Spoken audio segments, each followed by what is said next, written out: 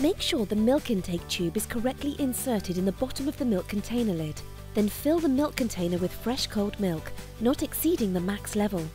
Each mark on the side of the container corresponds to about 100 milliliters of milk.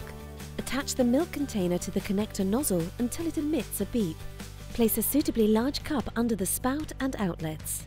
Select cappuccino icon, and when the machine display alerts you, adjust the frothing dial to the maximum position. After a few seconds, preparation begins automatically and an image of the selected beverage appears on the display, together with a progress bar which gradually fills during delivery. You can prepare other one-touch recipes such as cafe latte or latte macchiato by adjusting the dial to min or medium positions after pressing the relevant recipe button. After each use, place a container under the spout and turn the dial to clean. When this procedure is complete, turn the dial back to a milk position and you can place the milk container back in the fridge.